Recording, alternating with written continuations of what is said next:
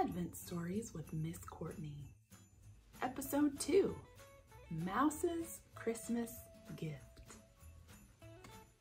Hi friends, I'm Miss Cortney and I am so glad you're here for another Advent story. Last week we read Waiting for Christmas and we learned about how Gerard and his family observe Advent in Germany. And we also got to make some delicious bread. How was yours? We learned that Advent is all about waiting, but that waiting is hard work. So we decided to practice our waiting together by reading Advent stories. The second Advent story that we're going to be reading together is called Mouse's Christmas Gift. Look how cute he is. This book was written by Mindy Baker, and that adorable mouse was drawn by Dow Bumrick. Let's read. Mouse shivered in the drafty sanctuary of the church. The room looked bleak and bare. Where was Parson? Mouse scurried over to Parson's empty study and glanced at the calendar. December 23rd. Something wasn't right. As he crept back to the sanctuary, Mouse glanced around the room and realized what was missing. In the storage closet, he burrowed through boxes, searching until he found the right one. Could he arrange the delicate figurines? Pulling and prodding, lugging and lifting, Mouse worked until he finished the job. When he was done, sweet baby Jesus slept in the manger.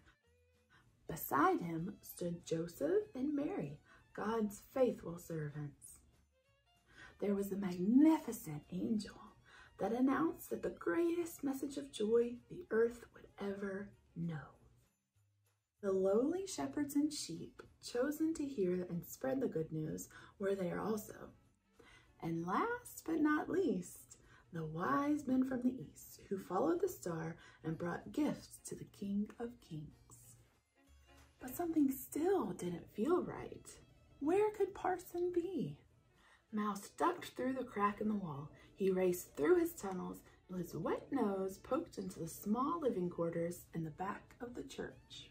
Parson, your fever is worse, said his wife as she brushed her hand across his forehead. Parson began to cough. I guess I have no choice, he mumbled as he pulled the quilt over his thin, shivering frame. Mouse watched Parson's wife nail a note to the door of the old church. Christmas Eve service canceled. Mouse's tail drooped. Parson had never canceled a Christmas Eve service before. Mouse had to do something, but what? What do you think Mouse is going to do?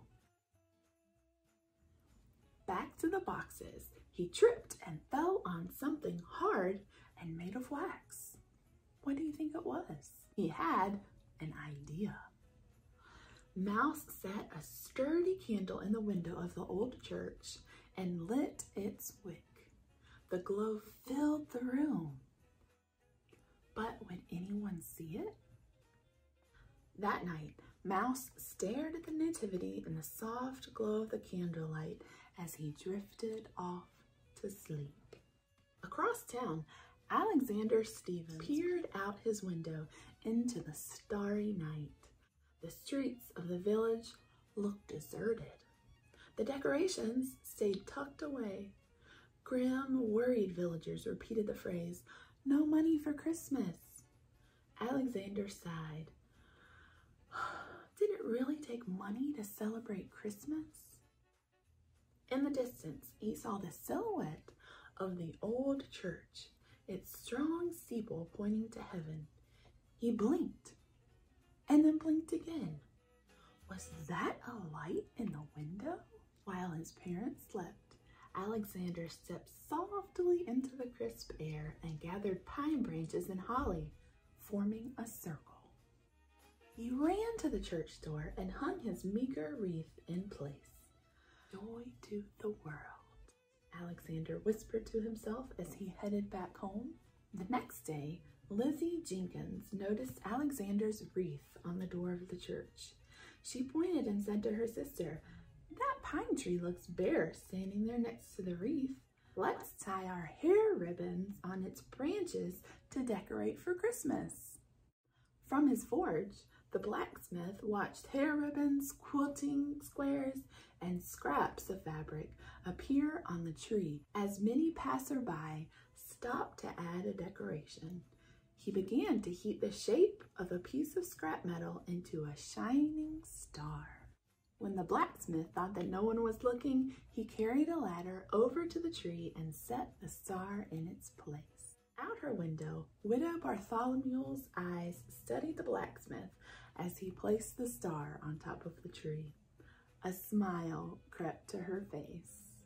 She looked in her cupboard and spotted a jar of strawberry jam she had saved for a special occasion. Then she set to baking bread. That night, on Christmas Eve, a small group of villagers gathered in front of the darkened church. Mouse peered out of the window and his heart began to pound. They came! He raced up the doorframe and unlocked the latch. The townspeople talked and whispered in front of the church. "It's been a while since I've been to church. Where's Parson and his wife? I think he's been ill." They tried the door and found it unlocked. "I could light a fire in the stove," said the blacksmith.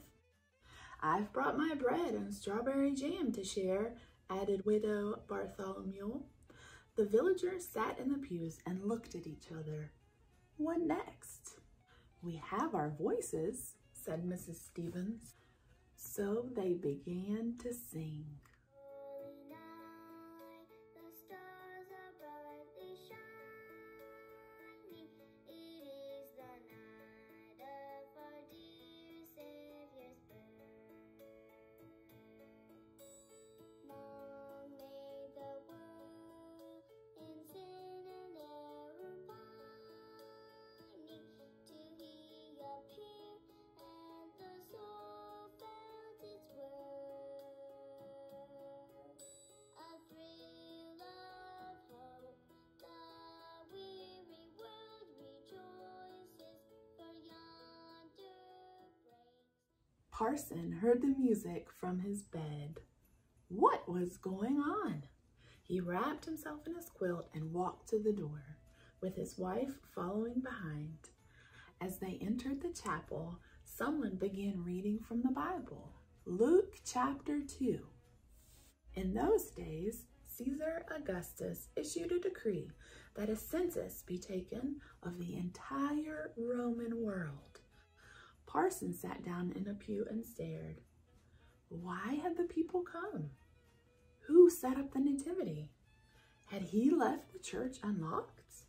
He closed his eyes and listened. "I bring you good news that will cause great joy for all of the people. Today in the town of David, a Savior is born. He is the Messiah, the Lord. This is a sign to you. You will find a baby in cloth lying in a manger." Parson smiled. Good news of great joy. The baby Jesus is the Savior for all people. He fills our greatest needs. Mouse watched from his home in the wall, a smile on his face. He nibbled a bit of bread and strawberry jam. Christmas Eve, all was well. What a sweet, sweet story. I just love that one. It makes me feel so warm inside. That thoughtful little church mouse knew that something wasn't right when he went out to the sanctuary and there were no Christmas decorations and there was no pastor around either. So he did everything he could to help. And then all the people from the little town did what they could do to help too. Everyone was helping. And with everyone pitching in together, they made the special Christmas Eve service happen. And it brought everyone so much joy. Not only the people in the community that came to the service, but also the people that helped make the service happen. Helping brought them joy too, because when you help others, it makes everyone feel joy, and that makes God super happy. I hope you'll come back next week when we read our last Advent story together. It's gonna be about a birthday party for Jesus. You won't want to miss it. Bye, friends. See you next time.